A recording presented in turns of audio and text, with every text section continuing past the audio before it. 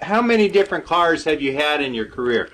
27 different jet cars in my career, and Lord knows how many other the Nitro Funny cars. 27 jet cars. 27 jet cars. There really can't be anybody else in the world that's anywhere close to that. Yeah, my brothers really got a workout, Phil and Bill, over the years of building cars. We campaigned 2 cars at the same time for a number of years, and I would we had at times we had other drivers that would drive the second car, but a lot of the time I'm racing here Saturday night, I'm racing somewhere else Sunday. I would just fly to the next place. Roger, moving around your office here, you have so many pictures, and there's been some people here that has really played a key role in my career. I don't know where I would be today without some of them.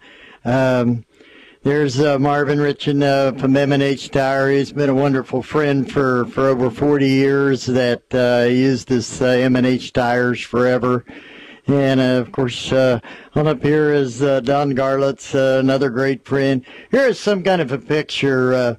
This is Arnie Beswick, the Pontiac fame, the funny cars. Dino Don Nicholson and his crew chief for so many years, Earl Wade.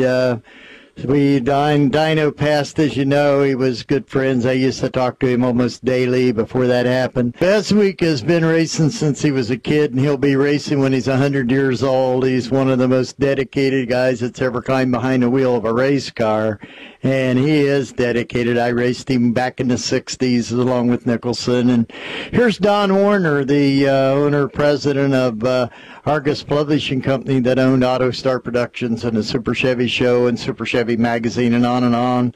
My old pal Tommy Ivo, Jack Pfeiffer, who is one of the greatest guys I've ever known, who was with Leo Burnett Advertising, helped me put the Lava Soap deal together. And, of course, here's Don Garlitz, his wife Pat, my wife Susan, and me at the Hall of Fame induction when I was inducted into the International Racing Hall of Fame in 2001. Great honor. I can't even tell you, Lucky, how honored I was and how humble I was for that opportunity to be inducted into the International Drag Racing Hall of Fame down at Gainesville, which is based at Don's Museum down in Ocala, and it's great. I spent this past year down there with my wife Susan and Ed Zinke, the publisher of Super Chevy Magazine, and every trip, everybody that ever has any interest in drag racing, go visit Don Garlitz's Museum of Drag Racing in Ocala, Florida. It is a fine one, as well as the Wally Parks Museum of Motorsports out at Pomona.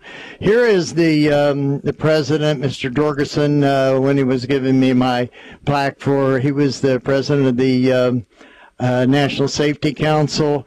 Here's Zora Duntoff. Corvette guy. The Corvette guy, and it was a great visit that I had with him at Indy a number of years ago. Here is John Pepper who was the CEO of Procter & Gamble, my Lava Machine days, and he's now the CEO of Disney. One of the really great people that of my career. This is Bernie Fox, the owner of F&F Laboratories, and with the Smith Brothers cough drop car. And of course, I don't wonder sometimes where we would be with our world of drag racing if it hadn't been for my good friend that I miss him all the time, Wally Parks. He was just an absolute icon to me, and really a very, very good friend, and sure helped my career a whole lot. And I appreciate all these people. Over on this wall is really the important wall. It's my family. I had 2 brothers, Phil on one side, Bill on the other. Bill is with me. Bill practically runs the Super Chevy shows at the events. He does a great job. My 3 beautiful daughters, and Leanne and Pam and Val, and there is the 2 young ones there is Abby and Rebecca, and other pictures of the family there. My mom and dad, who certainly didn't have a lot of hopes of my career, making it for many years. The three boys, Phil, Bill, and I, we sort of grew up on quarter horses, and we work with draft horses, workhorses. My dad was truly a horse and buggy guy, and my mom was just a wonderful farm wife that took care of three really ornery boys. Or Bill wasn't so bad, but Phil made up for it, and I wasn't no saint either.